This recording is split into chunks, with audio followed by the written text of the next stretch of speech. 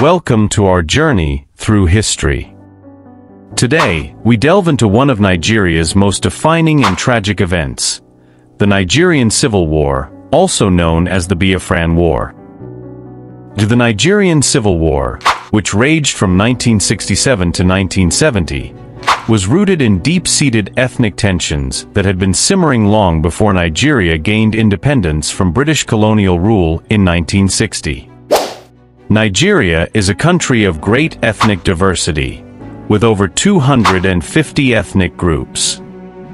The largest among these are the House of Fulani in the north, the Yoruba in the west, and the Igbo in the east.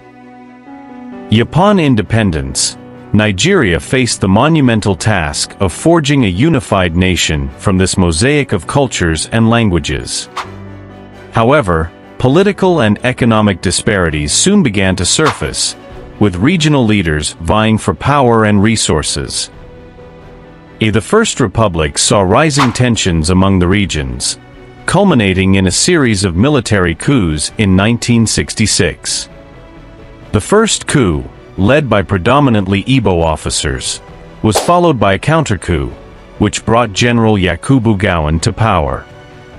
Ethnic violence escalated, particularly targeting the Igbo population in the north. In May 1967, the eastern region, under the leadership of Lieutenant Colonel Chukwuemeka Odumegwu Ojukwu, declared itself the independent Republic of Biafra. This act of secession was seen as a direct threat to Nigeria's unity, prompting the federal government to take military action to reunify the country. The ensuing conflict was brutal and devastating. The Nigerian Civil War saw intense fighting, widespread destruction, and significant loss of life. The federal forces, aiming to reintegrate Biafra, imposed a blockade that led to a severe humanitarian crisis. A famine became a weapon of war. The blockade prevented food and medical supplies from reaching the people of Biafra, resulting in a catastrophic famine. The images of starving children shocked the world and brought international attention to the crisis. Humanitarian organizations, including the Red Cross and Médecins Sans Frontières, made desperate efforts to alleviate the suffering, but the scale of the crisis was overwhelming. After nearly 3 years of intense conflict, Biafra surrendered to the Nigerian Federal Forces on January 15, 1970.